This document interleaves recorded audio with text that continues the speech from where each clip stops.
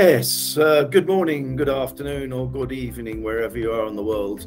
And thank you very much for tuning in to episode 4 of Deal Maker Nick, which is my life story. And this is quite interesting. This is actually when I, 20 years of age, when I actually became an entrepreneur for the very, very first time. For the situation that arose led me to be an entrepreneur. And it's about my initial adventures and doing deals with CBS Records, Virgin Music, Virgin Records, and other companies, and basically going alone in the music business and how I actually found that and the adventures that I had. So let's get into the first part of this video. This is episode 4, and I hope you really enjoy the content.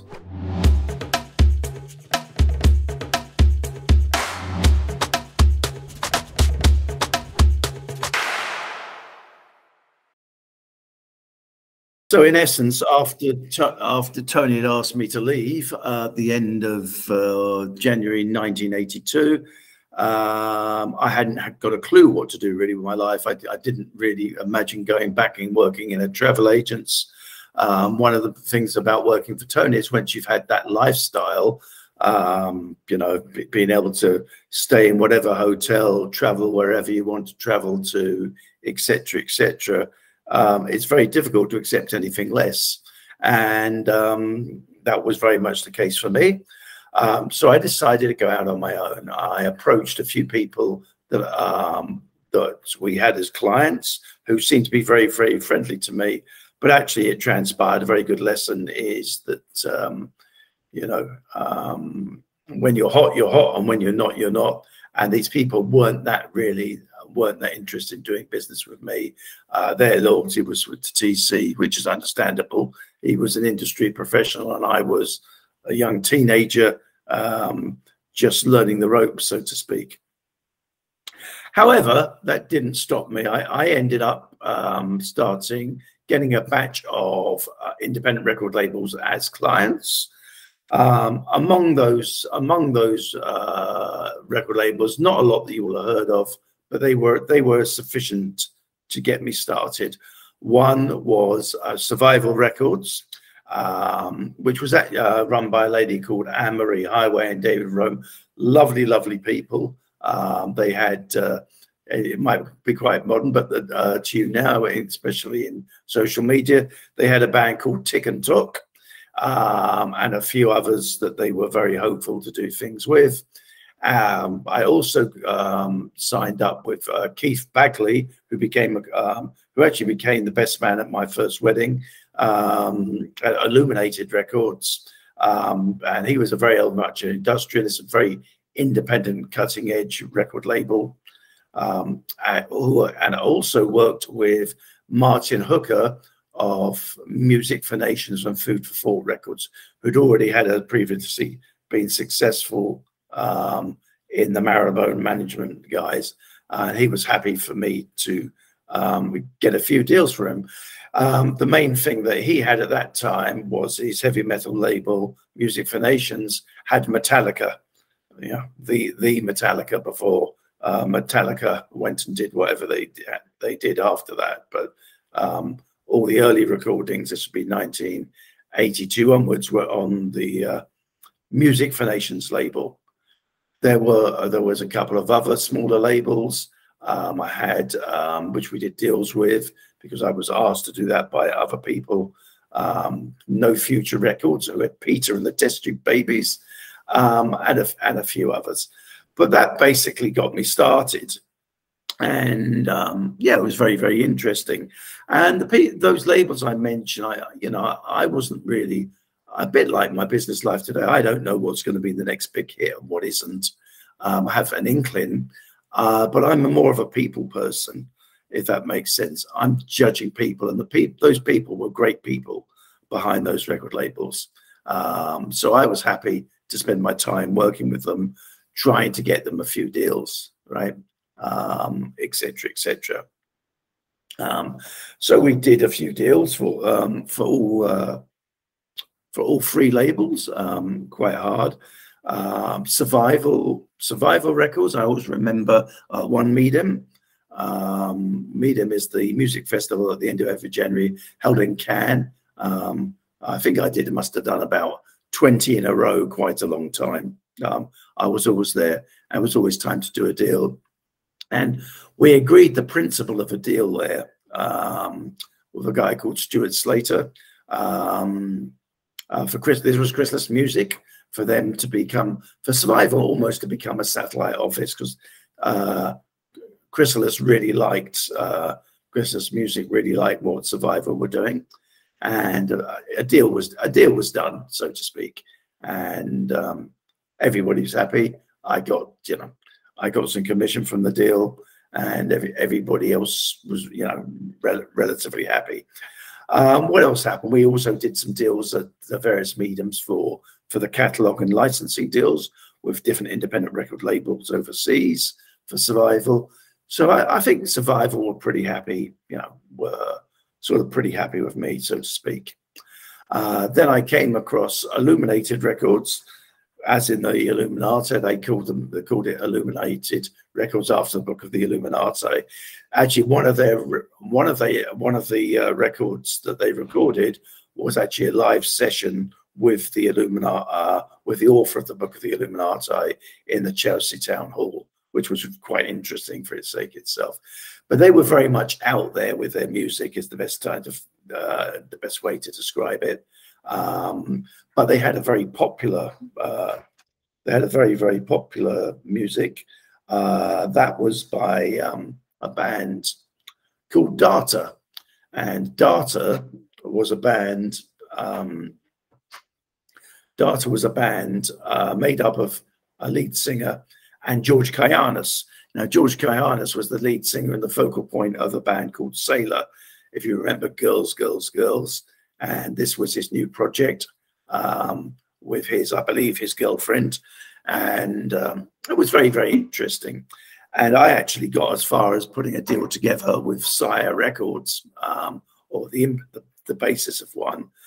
But there's a long story there. Seymour Stein and I fell out, and he wanted to do the deal without me.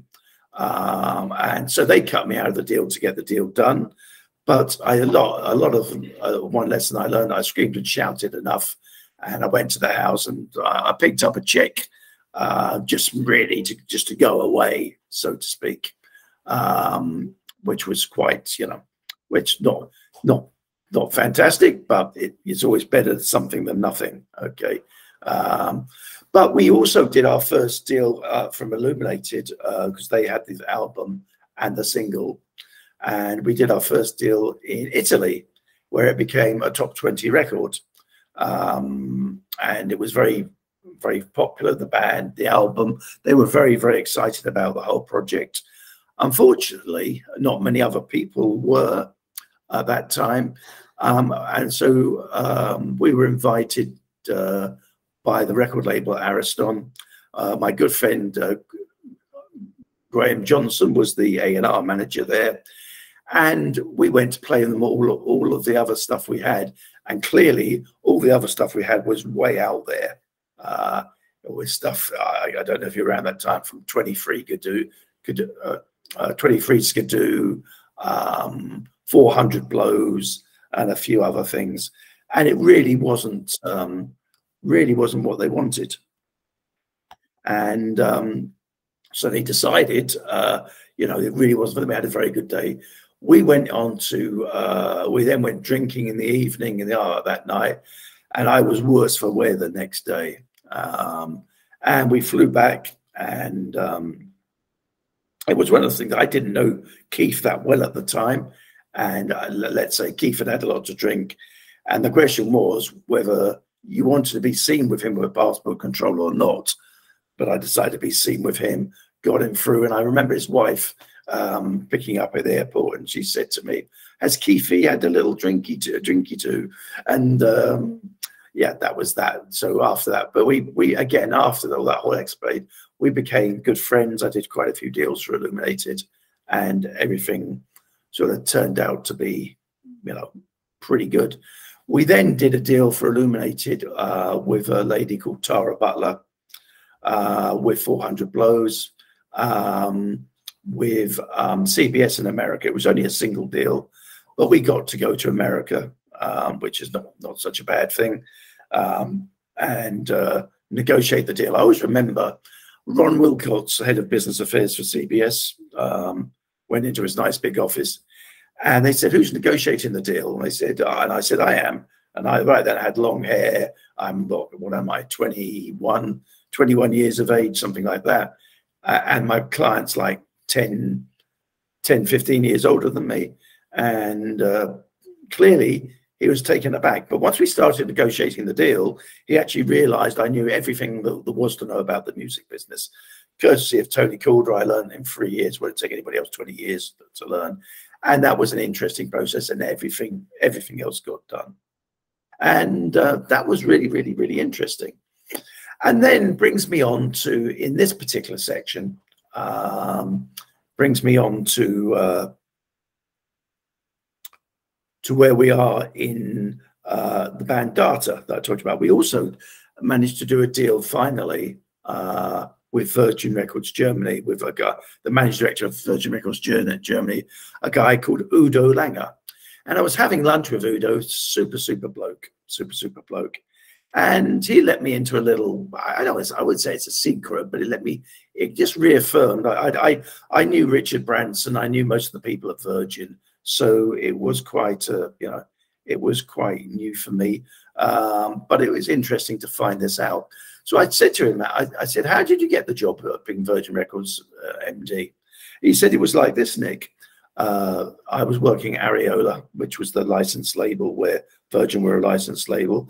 And Richard came in to see me and he said, 'Udo, I want you to be managing director of Virgin Records Germany, but I'd like you to take a pay cut.' And Udo says, 'You know, I love you and I'd do anything for you. But if I was to take a pay cut, my wife would kill me.' And Richard said, 'You haven't heard the best part yet. I'm going to give you 20% of the company.' And Udo Langer says, 'I'll take care of my wife. I'm in, the job's it.' And he took the job. And what was very, very interesting, within 5 years of this meeting of mine, 6 years, 5 to 6 years, they had sold out to EMI Records for 510 million. And all the managing directors of all the Virgin companies in Europe, or everywhere for that case, had become millionaires overnight. And also have nice jobs as well, to put it mildly. I have no idea what any of these guys are doing now, but it just goes to show you, Richard really looked after his people, and I think he still does to these days. And it was a very interesting way of doing business, so to speak. And that was an eye-opener in itself. And I think I should leave you with, in this episode anyway, we'll cover more about this section in the next episode, but I thought I should leave you with where I was actually sexually discriminated against by Virgin Records. So I was chatting on the phone to Lisa Anderson, who was the head of Virgin Records International. And she said, "Please let me know, Nick, if you know anyone. I need an assistant looking after the Virgin International network." And I put the phone down and I thought, hang on a minute.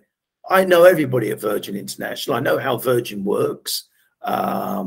This would be actually a perfect job for me. Even though I would have to say was an independent entrepreneur, I thought, yeah, I could do this job and it might be a lot of fun. So I picked up the phone back and I said, "Yeah, Lisa, after what we talked about, would you consider me for the job? Because I think I could do the job. I think I'd be probably the best qualified person to do the job." She said, "Come and see me." And we went over. I can't even remember if we had lunch or not, but we spent some time together. And she said, "Just give me a couple of days to think about it, but you're super qualified, and I'm pretty sure you could do the job." So that was fair enough. And about 2 days later, I can't remember if she called me or I followed up on the call. And she said, "Nick, you're perfect for the job, but unfortunately, I can't give you the job." And she says, I'm into girl power. All my team is girls, and they're very, very, very good girls. And that's it, really. I don't want to rock up the apple cart by having a guy come in there with his testosterone and making a mess of the girl power. Clearly, today, Virgin would adopt a different policy today, because you can't have that now. There was quite a lot of that in the record business. I knew another team later on in their life that had girl power, etc., etc. You know, it Spice Girls with girl power and so forth. But you know, that was life. So I was actually sexually discriminated about. Not that I kicked up a big fuss or anything like that, but you know, it's just one of those things. I believe she internally appointed Jackie Perriman to the role, and I'm sure she did an absolutely fantastic job. So there wasn't really any, you know, any great regrets, so to speak. But it was quite interesting going back in time like that. So in the next episode, we'll carry on into another deal I did with Virgin Music Publishing, and also me actually teaming up with TC Tony Calder again, and what that led to, etc., etc. So bye for now, and see you in the next video. Obviously, if you like the video, please hit the like button. Please hit the subscribe button so you get notified of more episodes of Dealmaker Nick. Thanks for watching the video, and please feel free to connect with me on my personal website, nickstewart.co. Really looking forward to hearing from you. Bye for now.